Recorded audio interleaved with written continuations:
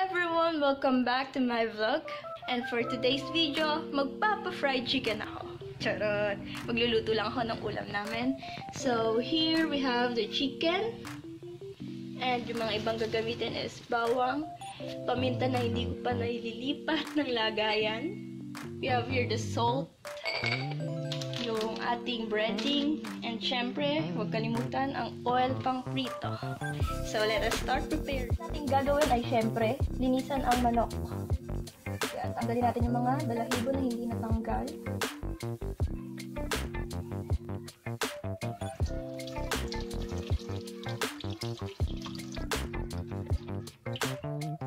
And sa akin kasi, tinatanggal ko yung mga tabang ito. Yan. Yung buong tabang yan. Tinatanggal ko.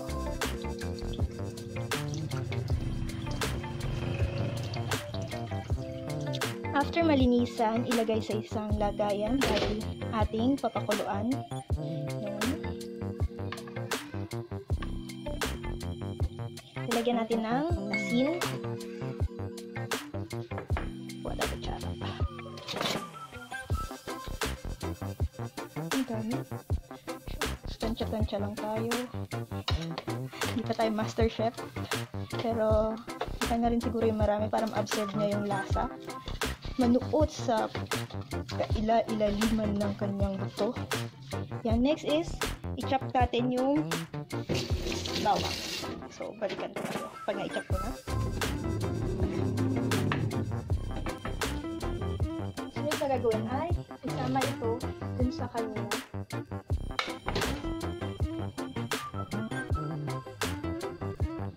At ihalukay-halukay ulit.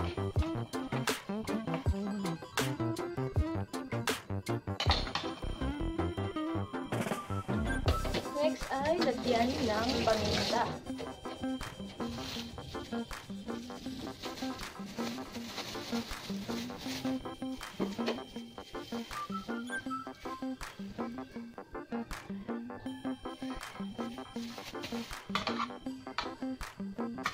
Haluin ulit.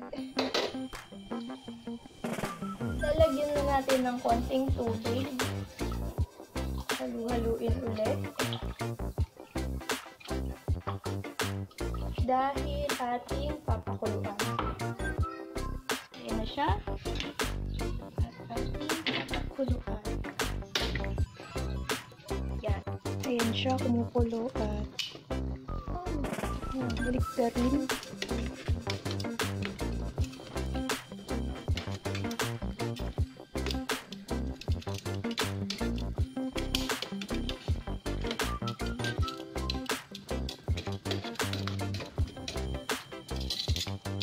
Saglit lang naman natin siya papakuluan kasi ipiprito pa siya kaya hindi pwedeng ma-overcook. Habang hinihintay, prepare na natin yung breading natin. Instant na. Pero usually ang ginagamit namin is flour na nalagyan ng konting asin at paminta. Feeling ko konti ito, so baka dagdagan ko na lang din. Drain muna natin saglit. Ayun ka.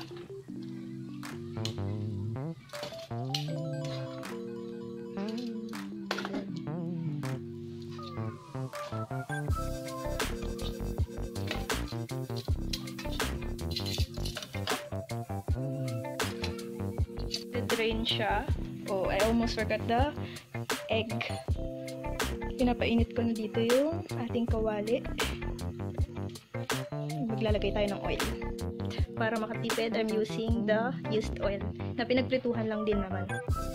Lagay na natin para deep fried. Hintayin lang natin uminit. Let's start coating this.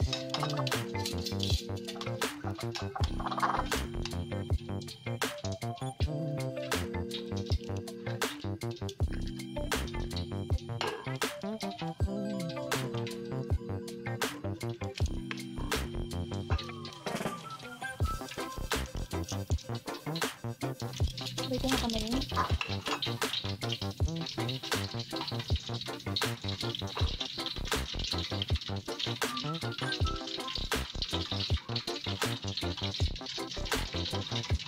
So, ayun. Maintain pa natin ng konti.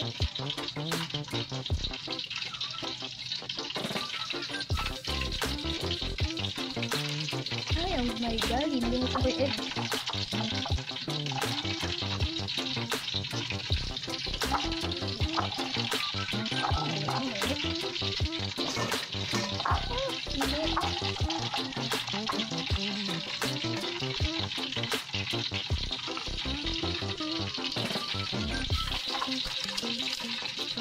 Ang messy. Try to do it.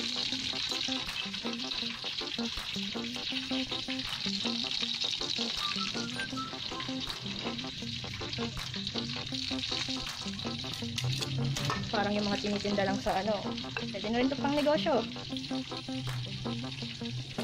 Ito lang yung breading ko. Habang iiwan ko yun muna sa gilid.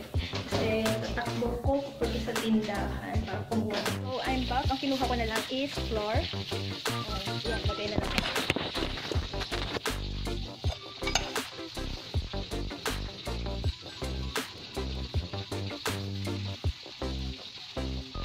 Halo-halo na i-touch.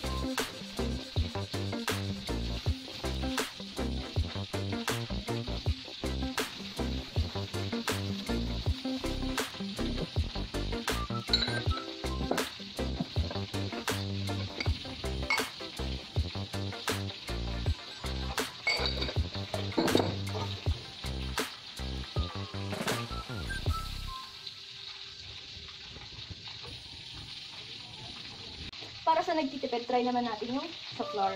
Tingnan natin kung anong magiging itsura, pagkakaiba nila. Nilagyan ko siya ng konting asin at paminta para maglasa. Pero ang pahabol, wings daw, titignan natin yung power ng Tasty Boy kapag malasa pa rin ba ito kahit na hindi natin ito pinakuloan.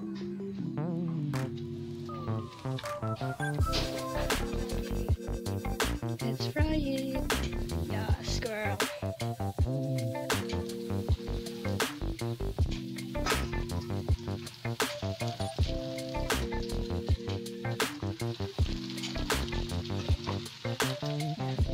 Naan lang natin yung apoy kasi hindi siya napakuluan para maluto ng ayos. Ang ulit.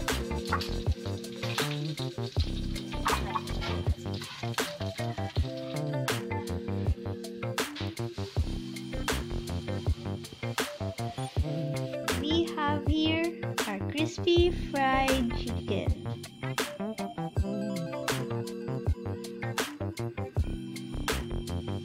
Ito pala yung ginawa ko kanina. Let us eat! Pressing for my lettuce.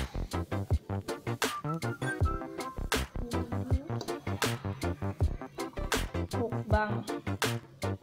Kain tayo.